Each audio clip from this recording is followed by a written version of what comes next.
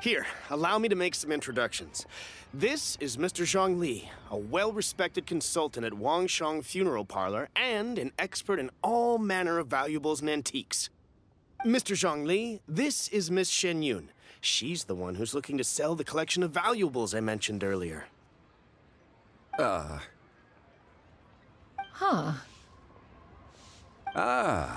If it isn't Miss XIANYUN. It has been quite some time since our last meeting. What a serendipitous reunion. Indeed, most serendipitous. Have you been faring well as of late, Mr. Zhongli? Quite well, thank you. I was fortunate enough over the past few days to enjoy both a stroll in the mountains and a fresh brew of tea from the most recent harvest. The experiences left me with such insight and peace. Huh.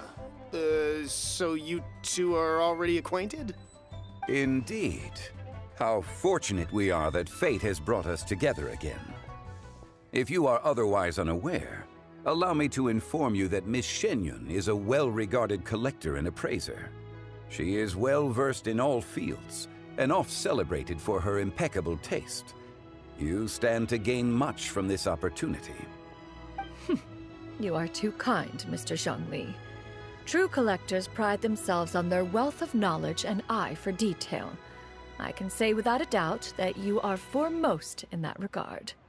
Why, you flatter me, Miss XIANYUN. It would seem that you are as self-effacing as ever. Not at all, Mr. Zhongli. Not at all. While I am loath to butt into this conversation, I must ask, you two already knew each other, and you seem to have quite a cordial relationship. Can I be certain that you're not working together to swindle me? I mean, you never know. Huh! A preposterous accusation. The heavens themselves would collapse before we would conspire to do such a thing. Miss XIANYUN speaks the truth. Contracts are built on honesty and trust. If that proves to be beyond your capabilities in this instance, this transaction may be taken elsewhere. Say no more. Let us depart. I jest. What fool would still harbor doubts after Mr. Zhongli himself has vouched for the goods? Miss XIANYUN, wait!